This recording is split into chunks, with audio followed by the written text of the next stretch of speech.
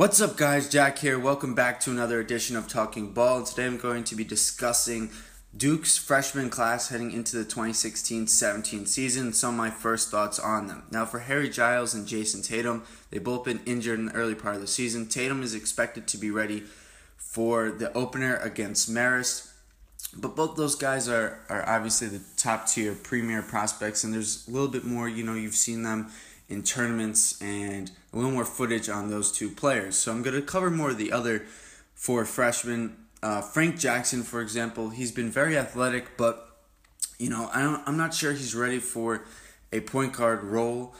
He seems to be more of a scorer than anything, and so I think it's going to take him time to adjust to that role, if that's the role they want to play him at, and I'm not even sure that's the case. I think they just want to get everyone's best abilities, whatever they can do best this season, and they're not going to look to pigeonhole anyone into that point guard role, whether that's Matt Jones or Grayson Allen or Luke Kennard or Frank Jackson.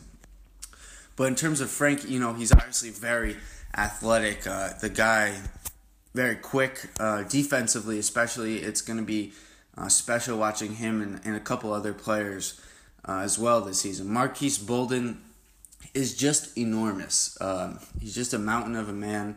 I mean, a man who is a freshman, but still, he is very offensively. He can turn over his right shoulder, his left shoulder, and he's still developing his moves down there, but still, he looks pretty solid for a freshman. And at that, he's not someone they're going to count on to score all that often.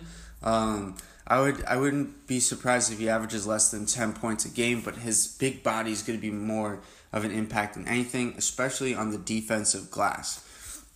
Now, Jack White and Javin DeLaurier are the two less heralded freshmen, but both of them have looked pretty solid so far.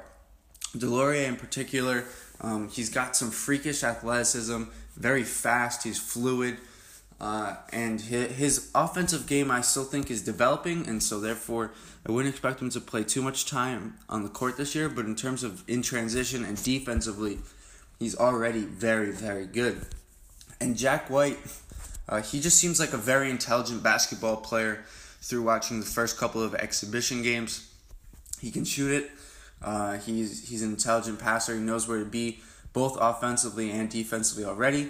But again, with him, I just think that there's a little more talent ahead of him, and so he's definitely going to be a 4-year player, and he's going to be a pretty solid player at that. I think you can already tell, but I don't expect him to have a large impact on this year's team. Guys, let me know what you think in the comments below. Please remember to check out our blog at talkingballblog.wordpress.com and subscribe to get more great content that we're going to produce. Do you guys think, though, that these freshmen are going to have a great impact, or maybe they're a little bit hyped up too much, similar to last year's team?